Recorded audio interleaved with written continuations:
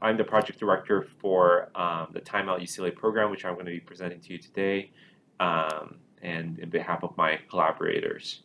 So Dr. Kulik did a great job in discussing what intergenerational relationships are, how they're defined, how do we recognize them. So I'm not going to go over that. So I'm just going to focus directly on what we've been doing for the TimeOut program at UCLA.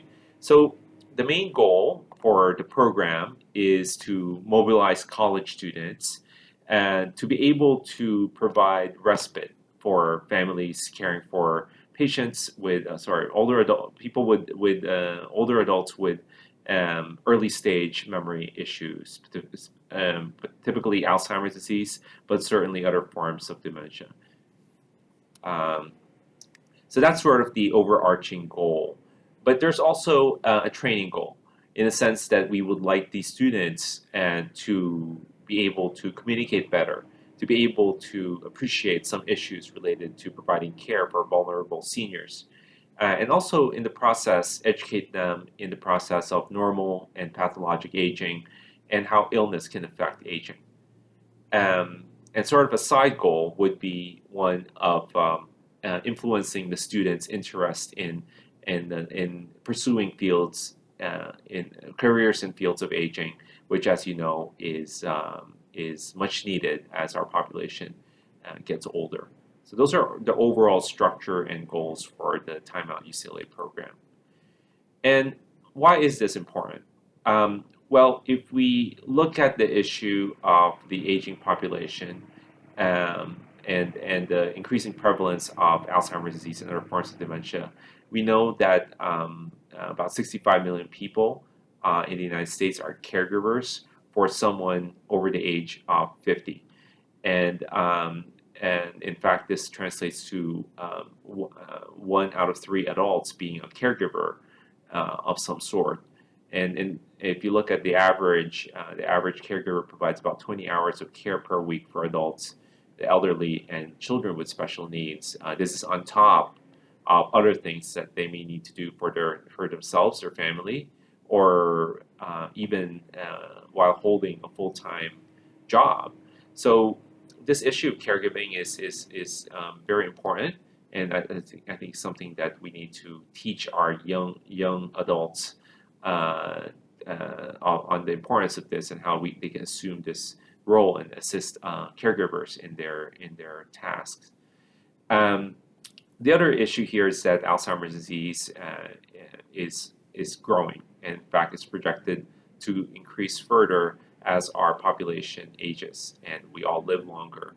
And with these demographic shifts, we expect that there will be need for more caregiving and more cultural and age sensitivity in terms of this population.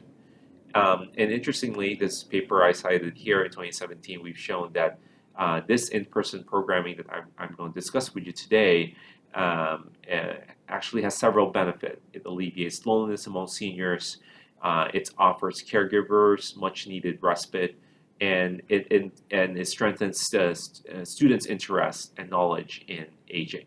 So it's sort of a triple benefit if you think of it in certain ways, because it benefits the person with memory impairment or the senior, the caregiver, as well as the students. So for us, that's really a worthwhile investment in making this work. Just to orient you, I'm going to describe to you the TimeOut UCLA program as it existed prior to COVID, and then I'm going to transition into the virtual programming that we had to shift to. And I think there are important lessons to learn in both the versions of the TimeOut UCLA program. So in a nutshell, TimeOut UCLA is an intergenerational programming wherein we pair students, college students, with seniors who are struggling with some form of memory impairment. Typically dementia, but some people may have undiagnosed dementia or other forms of cognitive impairment. We pair them according to shared interest. They may speak the same language. They may have similar cultures or hobbies, etc. We do our best in pairing them so that they already have something in common to begin with at the outset of this interaction. So they met on campus at UCLA twice a week for 4 hours per session. This is facilitated by a program administrator to make sure that safety is assured, especially during drop-offs. Again, we're dealing with seniors who may have gait issues, balance issues, and also at risk of getting lost if they went off to another place. So we make sure that the safety is paramount. And importantly, we also train students in making sure that keep the seniors safe, and also training them with how to properly communicate with seniors, but especially seniors with memory impairments. So they go through a pretty rigorous training and before we actually have them participate in the TimeOut UCLA program. So companionship is key. A lot of times when we when we describe the programs to the caregivers or the seniors, they'd be like, "Oh, are you going to make me remember better? Are you going to train my brain to be sharper?" or things like that. It's really not a brain training program, but it's really more about the socialization, the intergenerational relationships, and the key interactions. So companionship is key. These are some of the questions, the trigger questions we call them, that we ask students to use if there was a lull in the conversation. We want the conversations to flow naturally, but if there was a lull, these are the kind of things that we ask them to do. That will hopefully will spur some very enriching, very rich communication between the students and the seniors. We also have trained the students in performing recreational activities that are entertaining, also stimulate the mind, and also may be more familiar with the students, with the seniors. It's so interesting when they share music, the music that they grew up with, and the seniors grew up with, and the new forms of music that the students are listening to. So those things like that bridge gaps between generation is really enriching and educational. There's recreational activities that our recreational therapists have suggested to us, like this mandala pictures, painting with coloring with velvet pictures, etc. That really lends itself well to shared activity between the student and seniors, especially seniors who have some form of impairments, either physical or cognitive. They also play a lot of card games, so that's something they share. I didn't realize that the new generation college students actually like card games. Apparently they do, and sometimes that really leads to some competitiveness even between seniors and students, which is really great to hear, to see. So some of the student comments that we've captured over the course of our doing timeout are these here. I'm just going to read some of them. It's enriching, fun, eye-opening. The students feel that the seniors have a lot to share and teach them. The students felt that it was very rewarding, and they felt connected with their seniors, and that it was a rewarding and interesting and worthwhile experience for them. For the caregivers, the caregivers really expressed appreciation for this activity, because if this didn't existed, then the option is that the senior with memory impairment will then be parked in front of the TV for that afternoon, right? And instead, they are at the UCLA campus engaging with bright students and is able to draw on memories. As you may know, so those of you who have worked in Alzheimer's disease know that the first thing that people with Alzheimer's disease lose are short-term memories. So things that happen in the past week, in the past day, etc. But the long-term memories, like memories that they had during college, for example, tend to linger quite a bit. They tend to be resistant to the early ravages of Alzheimer's disease, and that's why we choose to recruit seniors who are in the earlier stages of the disease, because they are more likely to remember things that they did in college. You know, they always say, back in the day when I was a student here at UCLA like you, the campus looked like this. This is how we took our classes. And with a shared career interest, for example, there's a lot of students who are interested in careers in law, entertainment, or medicine. We pair them with seniors who've had a very successful career in these fields, and for the student, it gives them a really unique and enriching glimpse of how it was that they you know got to where they were in terms of their career from being a college student to their successful career and now into retirement. Um, and the caregivers state how they love that their loved ones get individual attention because we try to pair them 1-to-1 or 1-to-2, depending on the ratio of student and seniors we have. And they felt listened to. And the other thing that I want to mention is that a lot of seniors, especially with early memory loss, for them, they don't want to be um, seen as impaired. You know, so they don't necessarily want to go to an adult day care center where they're doing songs and listening to music and stuff like that. And also being around other older people who are farther along in the disease process as them. So the nice thing about this is that they get to interact with bright, impressionable students. And in fact, some of our caregivers have quote unquote sold this activity to the seniors by saying, Dad, you are going to mentor UCLA college students because you have been so successful in your career. They have so much to learn from you, which is true, right? So for them, it's not like being treated as a senior or someone with an impairment, but someone treated as someone who is valuable and have important things to share. But what I make the analogy is that you have a pitcher full of very important knowledge, right? But there's a leak in that pitcher. So in a sense, dementia is like that. You start losing memory and experiences, etc., memories of experiences.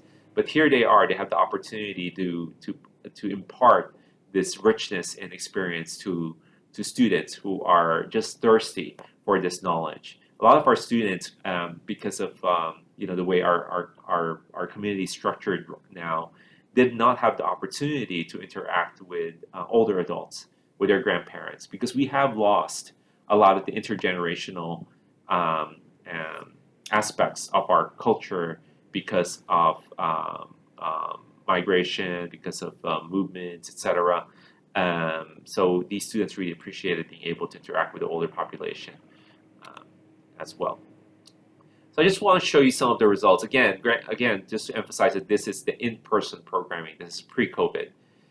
This is the data on the student demographics. Most of them are females, but we have a good number, 30% males. And this is the distribution in terms of where they are in their undergraduate year. A lot of them are in biological sciences. A lot of the students are doing basic science research in the lab on Alzheimer's disease and brain diseases, and they like, wow, this is so great that I get to see someone who is afflicted with a disease that I'm studying in mice, right? They feel that that is so it's so impersonal. Although it's very important, obviously, to be doing these basic science studies in the lab, they just feel like, okay, so what am I doing? Why am I spending all this time trying to get rid of dementia in mice? And when they do this programming, it's eye-opening to them what the real value of the science that they're doing. We also have people for social sciences, psychobiology, etc. And about half of them have had previous experience working with seniors. But of course, importantly, half of them did not have a previous experience dealing with seniors. This is just an evaluation looking at their perceptions about working with seniors before and after participating in TimeOut. As you can see, they are, it reinforces their interest in working with seniors. They also rated very highly their experience in volunteering for a timeout program. and they also felt that it has affected their interest in working with seniors in the future. For the caregivers on the right side of this slide, they felt that this was really worthwhile for their loved one to be participating, and you can see how the caregivers themselves really benefited from having this time to leave their loved one for 4 hours in a safe environment where they know they will be stimulated, they will be cared for, and that they will have an engaging conversation with students. And so this is how they rated it. They were able to see their own doctors, for example, or attend a support group, or just to be able to catch up with the errands, or even take a nap. So this has been very rewarding for the caregivers as well, to be able to have a place, safe place to leave their loved ones. So in terms of the conclusions for the in-person timeout, the timeout experience connects undergraduate students with elders in need of companionship, and also provide family caregivers with valuable respite care. Student participants maintains positive perceptions of desiring to work with seniors after volunteering, and also it allows students who otherwise would not have the opportunity to do so to be exposed to fields and careers in aging. And just like any programming, it comes with its own challenges. I can tell you that there's a lot of volunteer opportunities for seniors pre-COVID, but we mitigated that by targeting and promoting this opportunity to student organizations that are interested in aging, like Geriatric Interest Group, Aging Interest Group. We also partnered with a student organization called the Youth Movement Against Alzheimer's Disease. So that was also very helpful in terms of promoting this to the student body, and getting enough student volunteers. This dementia is a progressive disease, so not surprisingly, there is significant turnover of seniors, because once they get to the moderate or late stage of the disease, we really can't have them coming to the timeout program because it will be unsafe, especially if they lose control of their biologic functions, or if they are confused, or trying to get out, or trying to wander. So we really have a significant turnover of seniors. So we have to be consistently replenishing the seniors who will benefit from this program. Meeting space requirements were also a challenge pre-COVID. Parking within the campus, UCLA is in quite a dense urban area in Los Angeles. Bathroom accessibility is important, and of course the issue of liability for the university in having frail seniors be on campus participating in this program, which I'm happy to talk to you more about. Okay, so now transitioning into the virtual programming, COVID-19 has affected all aspects of our lives, hasn't it? It also affected this program because suddenly the UCLA campus shut down in March of 2020, and so we were not able to hold this program any longer on campus. So we had to quickly pivot to see how we could. We certainly didn't want to abandon the seniors and the caregivers who have been so dependent on timeout intergenerational program as part of their week. But we also the students who have been volunteering and have heard wonderful things about the experience and want to do it themselves. And yet we can't do it on campus, so we had to quickly pivot into virtual programming. So what is virtual timeout? Again, it's an intergenerational companionship program that pairs college students with older adults for weekly social interactions. But there are some changes that we had to make in terms of the actual interaction because of COVID. So first of all, we had to use Zoom. We looked at several ways of doing things, but it looked like Zoom was the most robust platform for this. And especially during the quarantine, as you can imagine, seniors and caregivers were exposed to even a greater amount of isolation and less opportunities for interaction. So it was really important for us to do this. So the things that we needed to change are compared in this in this table. So traditional timeout and then virtual timeout on the right. So the virtual sessions were still one-on-one, but it was much abbreviated because, as you can imagine, seniors can't spend, you know, several hours in front of the computer. It's just not feasible. Um, so we limited to 60-minute interactions, 1 to 2 times a week for 10 weeks, which is about the length of the quarter for the college students. It's still student-led and the conversations, but there were some changes that we had to do. So, for example, those card games and painting and all of that stuff that they used to do in person, it's very difficult to do that virtually, isn't it? Because they don't have that physical interaction. So we looked for online resources like visiting museums, for example. They're able to visit the Louvre or have a tour of Ireland. Maybe they've always wanted to visit Italy. So they will be able to go on virtual tours, campus tours, virtual museum tours. So we found other ways to foster the interaction. So we were interested and curious to see if the virtual timeout version was actually as effective as the in-person version.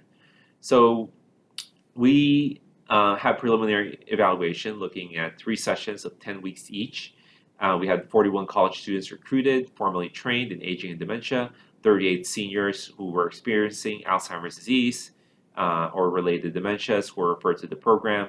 And you can see here the breakdown, very similar to the breakdown of the in-person programming. So we did both process evaluation through auditing the virtual sessions. We also did qualitative evaluation of the caregivers and the students. And we also did quantitative measures as well. So we developed student handbooks on how to effectively communicate and run a virtual intergenerational program. We also did a shadowing method so that the first-time students will know how these things are run and to orient them on some of the challenges. So evidence of participant benefit, 100% reported improved mood, focus, and quality of life for the rest of the day following the session. 100% reported high levels of engagement during the session. The caregivers really felt that they were getting something from this. And again, during the quarantine period and timeout, obviously, this is even more important. And then one caregiver said that this was really transformational for the senior to be able to do this. And the caregivers valued this because even though they were not able to leave the house necessarily because it's just an hour session, they were able to run errands, relax, read a book, things that they would otherwise not be able to do because they were always watching out for their loved ones to make sure they didn't get into trouble. And then the students also benefited from it, as you can see here, in improved attitudes towards working with seniors experiencing ADRD. In the interest of time, I won't go over each of these, but I'm happy to discuss them during the Q&A session. We also did the Dementia Attitude Scale. The Dementia Attitude Scale is a validated instrument that looks at students' attitude for dementia. And what we found was that participating in this program increased the average summary score of 95.7 pre-programmed to 121.5, and higher scores better. So we found that just having this interaction really helped the students gain a better attitude. So again, implications, the virtual support may mitigate some of the social isolation associated with COVID-19, and really having a remote modality for social interaction is beneficial to the students as well as seniors and the caregivers. Just my last few slides. This is great interest in the community for replicating this. So if any one of you are interested in replicating this program, we're happy to work with you. And we already have the training program. This is the website that you can go to if you would like to look about our program, contact us, etc. There's a video that I'm not going to play because of the interest of time. And I just thank you for your attention and looking forward to a robust conversation later on.